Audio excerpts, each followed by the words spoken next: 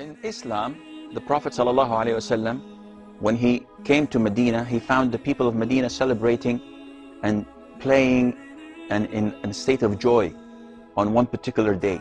So he asked them, what is this date? And they told him that this is a day that we used to celebrate long time ago, and we celebrate this annually.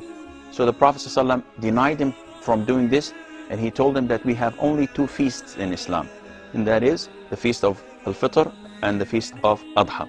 So it is not permissible to have an innovated celebration or feast, even if it's celebrating the National Day, celebrating Mother's Day, Labor's Day, whatever day you can mention it, it's not permissible in Islam. Now, going to Mawlid An-Nabi, the Prophet ﷺ's birthday, if you want to analyze this to know if it's a sunnah or an innovation, first of all, people celebrate it on the 12th day of Rabi' al-Awwal. And the authentic opinion of scholars that the Prophet was born on the 9th of the 3rd month of the Islamic calendar. The consensus of all scholars that he died on the 12th of Rabi' al-Awwal, or the 3rd month of the Islamic calendar, which means when you claim to be celebrating the birth of the Prophet ﷺ, you're actually celebrating his death.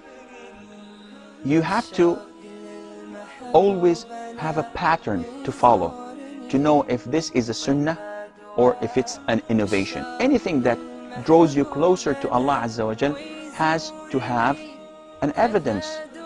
You have to follow someone, that is the Quran, follow the sunnah, follow the companions, in order for you to be on the safe side. So if you come to the Mawlid, the celebration of the birthday of the Prophet ﷺ, did the Prophet ﷺ celebrate his own Mawlid? The answer would be no.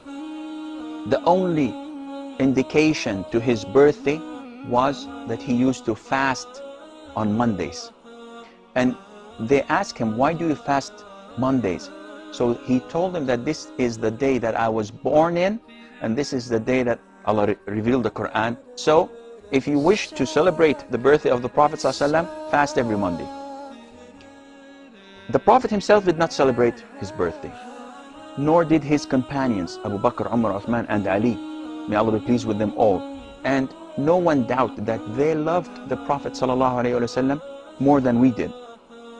The Prophet himself did not celebrate the birthday of his grandfather Abraham, or Jesus, or Moses, or any of the prophets of Allah, which indicates that it is a clear innovation. So whoever celebrates the birthday of the Prophet ﷺ, he either knows more than the Prophet, and this is blasphemous, because no one knows more than the Prophet ﷺ, or he is claiming that the Prophet knew that it is good to celebrate, but he did not inform his ummah. And again, he is accusing the Prophet ﷺ of betraying the message and not delivering all, and this is again an act of blasphemy.